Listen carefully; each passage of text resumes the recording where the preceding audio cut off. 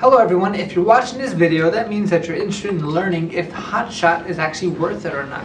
Now, hotshot trucking is something that's definitely unique, and it's something that a lot of people are interested in getting started in this whole trucking industry. Now, before we actually decide is it worth it or not worth it, we have to first determine, hey, what is actual hotshot trucking? So hotshot trucking, by definition, is the ability to transport small loads in a much faster time frame in a smaller environment. Now, is that usually how hotshot trucking works? Not all the time. We're going to give you the pros and cons to hotshot trucking on exactly what you should be thinking about it and whether you should start off there or just go and get your CDL license and start with the big boys just like this right over here. Alright? So if you watch all the way to the end, you'll have all the information that you need to know to see if trucking is worth it for you. So let's get right into it. So hotshot trucking is going to be usually look something like this. There's going to be a pickup truck with some type of trailer behind it. So technically this is going to be called the medium duty truck, which is your bigger size pickup trucks to make sure that you can actually transport weight.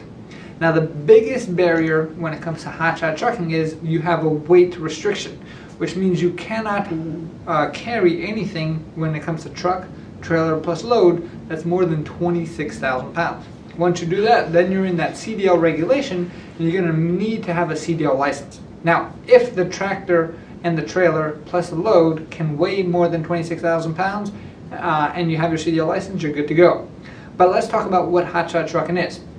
So hotshot trucking was designed to, usually it's going to be a small load, which means less than a full trailer load, or other words is going to be LTL, right? And sometimes you'll see things like car carriers, so maybe you'll have 2 or 3 car carriers behind there, or maybe you have something special that one in particular customer wants, right? You can pretty much get anything that you can imagine, I'm sure, has been transported in a truck. Hotshot trucking is one way to kind of get that done. Now, what are the benefits of hotshot trucking? One is you can start off with no CDL license, right? 2 is going to be the startup cost might be a little bit cheaper. Which means that all you really need to do is purchase yourself a nice pickup truck that has a good amount of power plus a pull-along trailer. That compared to having a whole big tractor and trailer is going to be overall cheaper. All depends on how new of a pickup truck you're going to go after. Now, the downsides are going to be most of the time people who drive the hotshot pickup trucks, it's not going to be as consistent amount of work. Because it's more of a specialized skill set, you can charge a little bit more, but it's going to be like feast or famine, which means you're not going to be busy all the time. So depending on the lifestyle that you want to deal with, depends on whether hotshot trucking will be good for you. If you want something that's going to be consistent and make sure that you're getting consistent money every single week, every single month, hotshot trucking might not be the best option because the lower barrier to entry and the less work that's out there. Now there is a good amount of work out there, but when you're competing with so many people who have that same exact setup, then it makes it much more difficult for you. The other thing that limits you with hotshot trucking is that usually, yeah, you pick up trucks, you can technically go across the state lines or go from one side of the country to the other. That's definitely not the most efficient way to get it done. Also, you have to understand the pickup trucks that are designed for pickup trucks are usually not designed to be carrying all that weight 100% of the time.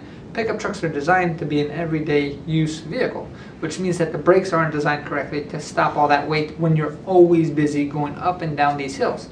That's why these bigger tractor trailers actually have the ability to make sure that everything's running smoothly and all the parts are designed for that reason itself. So that being said, it will give you a smaller startup cost, but however the maintenance might cost a whole lot more on a pickup truck or a hotshot truck setup versus a tractor trailer setup, simply because they were not designed for that, right?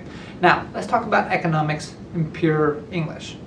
When you're driving a pickup truck with a car carrier trailer, as an example, you can probably max that out at about 3 different cars. So that means you have 3 different sources of revenue you're going to make money on those 3 cars. Now, say you're going to go for the tractor trailer side. So say you actually have a whole tractor trailer and you got your CDL. When it comes to cars itself, you can get 9 different cars, which means that's 3 times the amount of money that you can make in a tractor trailer versus an actual hotshot. Now the question is it going to be 3 times the amount of expense? No.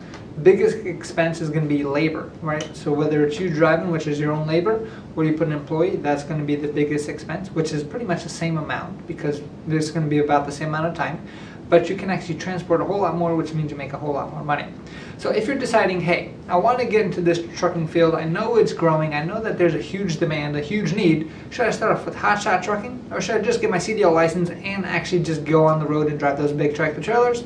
My recommendation is go get your CDL license, because when you do get your CDL license, you have the option for both.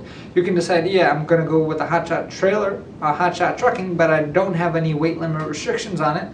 Or you can just decide, hey, I'm going to go work for a company or start my own trucking company and kind of expand that way. Now, if you want to play a small game, maybe hotshot trucking is the best way for you to go. Maybe you want to be your own boss and make some money for you. But if you want to play a little bit bigger game, if you want to live a little bit better of a lifestyle, then I definitely recommend going for the big boys, simply because you can transport a lot more. There's a whole lot more work available, so you're working consistently, no big deal. And you're driving in vehicles that are designed to do the work that you want. So like I said, if you want to live a better lifestyle and make sure that you're able to drive more vehicles and make more money and be more consistent with it, getting a CDL Class A and driving the big tractor trailers is the way you want to go.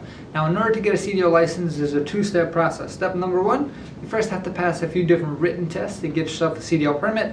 Step number two, you're going to have to pass a 2.5-hour-long road test to get your actual license.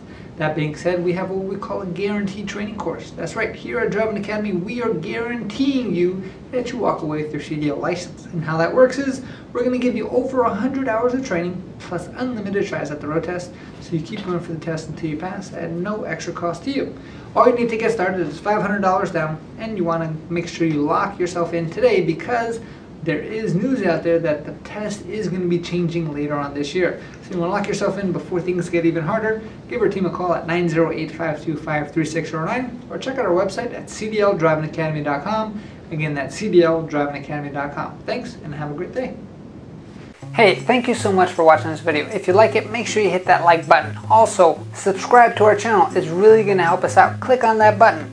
And if you want to continue yourself on your road to freedom, here's more videos to watch. There's endless amounts. Hopefully we get to see each other one day very soon. Thanks.